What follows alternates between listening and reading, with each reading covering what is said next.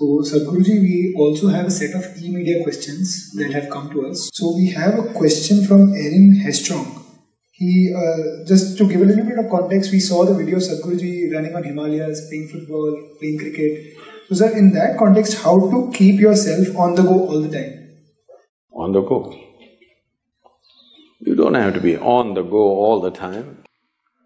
If life demands, people ask me, Sadhguru, how are you active like this? Because generally my schedule is anywhere between 18 to 20 hours a day, 7 days of the week, 365 days, non-stop. For many years it's going on. Why? Hey, I'm complaining and the guy's clapping about it. So people keep asking, how do you keep yourself like this? How do you do this? See, I'm essentially lazy. It's just that the situation in the world demands action. Left to myself, I would close my eyes and simply sit. I'm made like this, if I close my eyes, I can sit like this till I fall dead. Really. I have really no need for action, I'm not trying to keep myself busy. There's a lot to be done, so you're doing. People ask me, Sadhguru, what's your dream? What is your dream? I said, my dream is the day I'm unemployed, that's a great day. Because if I'm unemployed, it simply means everybody is doing fantastic. What more do you want? Dream fulfilled. So, action is not something that you decide. You just decide your intent. Action, the world will decide how much of what. I'm at these economic forums and stuff, I'm at the World Economic Forum. This guy, from of business schools in Harvard Business School, one professor comes, oh, you're that amazing tree planter.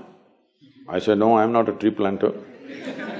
He said, no, you planted those millions of trees. Yes, I did, but I'm not a tree planter. Asked me, then what do you do? I said, I make people flower. Not plant trees, but I'm planting trees because the goddamn trees are missing where they should have been. Where they should have been, they're not there. It's like this, two men were working on the street. One man is digging pits, behind him another man is coming and closing and going.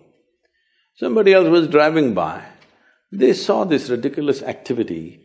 One guy digs the pit, another guy closes the pit.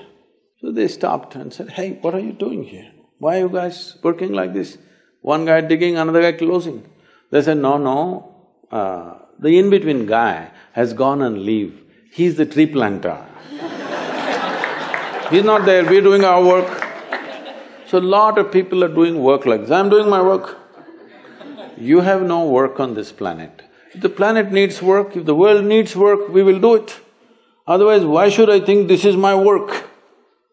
Sadhguru, what's your mission? I said, no mission, I'm just fooling around a bit. Because you have no business to have your own mission. Life has its own mission. In some way, if you can assist and serve that, that's about it.